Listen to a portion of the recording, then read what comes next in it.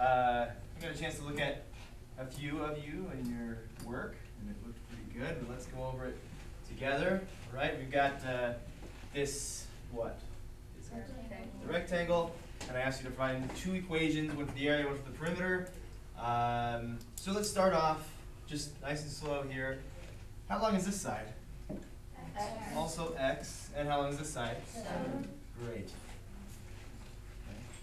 So let's go all the way back to the beginning of the year. What is area? Yeah? The space inside of the shape. Okay. A little more specific.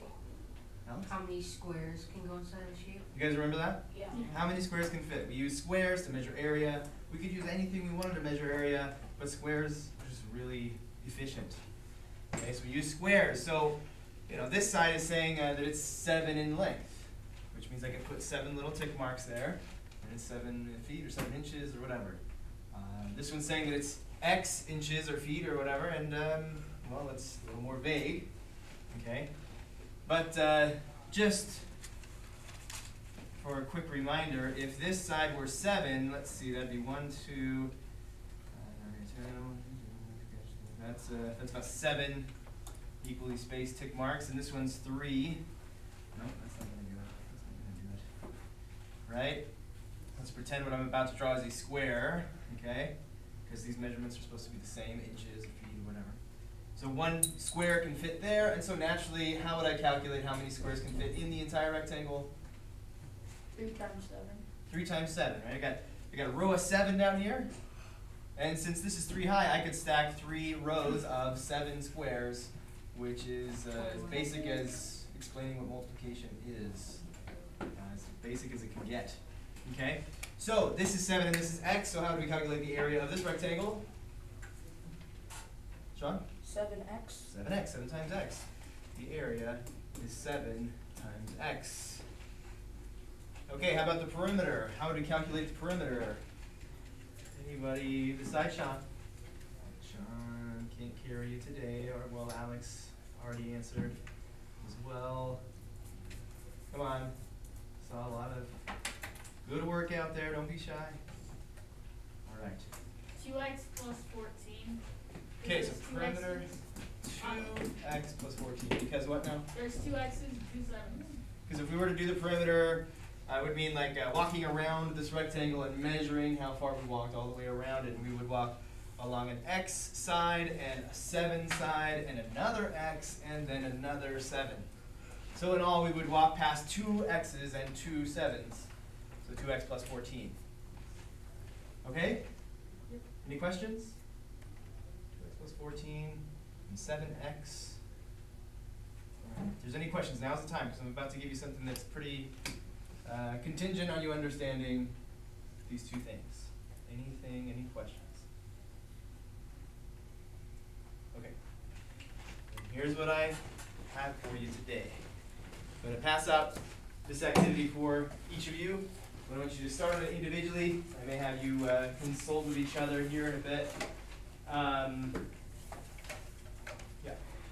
So what you have on the front side is a bunch of shapes. Okay? I'm going to start with shapes A through D, because beyond D they get a little bit tricky. Not that tricky. Okay, but let's start with A through D and see how we do. The thing here is that the perimeter and the area, okay, now this is the thing that I don't want you to get tricked by. The numbers are equal to each other. Now, perimeter and area are different things. What do I mean by that? Perimeter and area, they measure different things. What do I mean by that?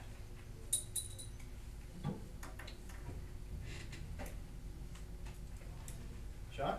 Different, like, if perimeter measures distance, Yes. area measures consumption of space.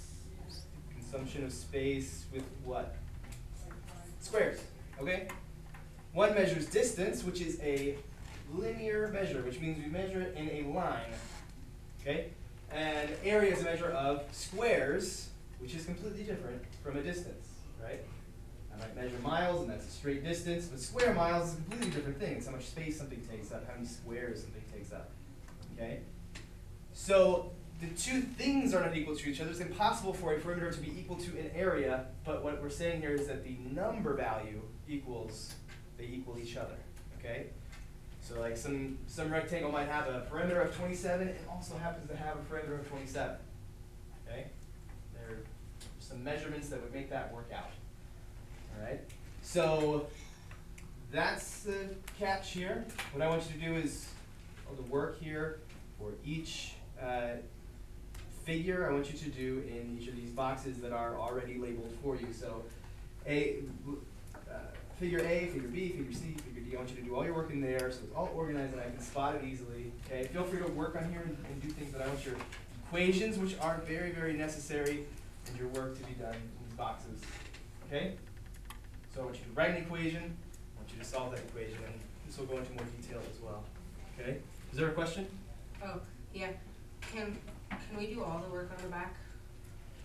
Yeah, that'll be fine. Just make sure that all your work for A is there, B is there, they're completely different from each other, not related to each other, except that they all have this thing where the area number is equal to the perimeter number. Okay.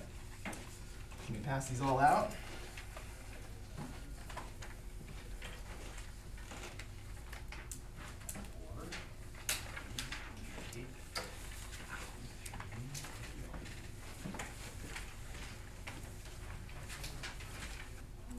I have a little soapbox about learning algebra, okay? And it basically boils down to learn algebra, you have to practice and learn algebra, all right? Guessing and checking is not algebra, all right? I know it's hard to get away from that, but guessing and checking, throw it away, okay? It's a good way to start, but we are well beyond where we would start with guessing and checking, okay? So, rather than, let's say that this was one of the figures from the worksheet, which I don't think that it is, I just kind of made it up. Okay. The area would be equal to 7x and the perimeter would be equal to 2x plus 14. I could just throw x's here and here. That's exactly what we're looking for. X that goes here and that goes here, right? But that's not algebra, right? Algebra is just a little bit harder, but also, if we just keep doing what's easy, we'll never progress, okay? So let's say that this was a figure from your worksheet. How could I say with these equations what I've been saying like to you and that are written in the directions there, that the area is equal to the perimeter? Alex? 7x equals 2x plus 14. Okay. Do you see what that's saying? That equation is saying the area, which is equal to 7x, is equal to the perimeter, because the perimeter can be found by 2x plus 14. So this is saying the area equals the perimeter. Now what's left to do? Simplify the equation. Simplify, well, let's just say like generally the thing that's left is to Solid. solve for x, find what x is. When I find what x is, then I'll know what x is. Right? I can use x to find the actual perimeter and the actual area. Alex? What I can't don't- you do? I don't want you to give away too much here. I want everybody to think about how they might solve an equation, particularly with these variables on both sides. So I don't want you to give away too much. You're not going to give it away? I don't think so. Okay, go ahead. Well, like, can't you do that for all of them? Well, yeah. Yeah. Once I know an equation for the area and the equation for the perimeter, if the area and the perimeter are the same, which we've said that they are, or again, not the units, just the numbers are equal to each other, we can do that for every single one, right? The thing that gets more difficult is the equation itself that comes out of this. It's hard to solve. Maybe one of the answers is a decimal. Maybe the equation itself is a little bit trickier to write, as in the case of the last three. Okay? So no guessing and checking. Let's put that to bed. All right, everybody remember what this is? Okay. So in the first figure, we wind up with area is equal to what? 3x. 3x. And perimeter is equal to what? 2x plus 6. 2x plus 6. Everybody agreed on that? Mhm. Okay. So we get the equation 3x equals 2x plus 6 because we said that the value of the area, the value of the perimeter, just the numbers, not the units, are equal to each other. All right. So let me represent that on this scale. Okay. On this side, we'll have 3x, and on this side, we'll have 2x plus 6. Okay. the thing that the little catch about this is that there's variables on both sides of the equation. It's like the new tricky thing. Okay, but it's not too tricky. Think about it for a bit. Okay, remember the scale over here? Yeah. Right, the thing that represents x is a little canister that might be holding, well, we don't know how much. Okay, on this side, well, that side we clearly have 3 x's, x plus x plus x, 3 of them. And on this side we have 2 of them, and then 6 units, like 6 ones, right? There's some ones in all these x's, and all these x's is the exact same number of ones, we just don't know how many that is. Okay? So the way we use a scale and the way we use an equation is the same exact thing, the same exact way. We want to get it so that on one side there's a 1x, and on the other side there's just a bunch of 1's, and then we can say, well, this 1x is equal to this many 1's. Easy as that. Right? And we do that by taking away or adding to an exactly the same amount from both sides. Grady, look like you had an idea of how to do that. Minus 2x on both sides. So you see from the scale, if I were to take these 2 x's off of the scale, right? Now they're gone. Okay? Well, now if I only did that, then what would happen to the scale? What would happen to this side of the scale? Eight go up. Go up, right? It'd be lighter now because I took stuff off. So I come over here, I need to balance that out. So I do what? Minus 2x. Take 2x away from this side as well, right? I take them off on this side. Okay? Would that make it balanced on both sides? No? Yes.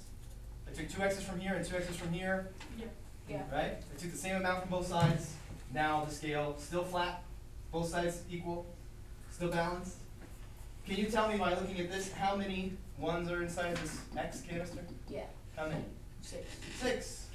Because there's 6 over there. And so this, since it's balanced, must be 6. Okay? In an equation, it looks very similar. Okay? I'll take 2x from this side and 2x from this side. See what happens there is like I don't have any x's. I only have x's on one side now. Right? When I take all the x's from one side and take the same amount from the other side, now I don't have any x's.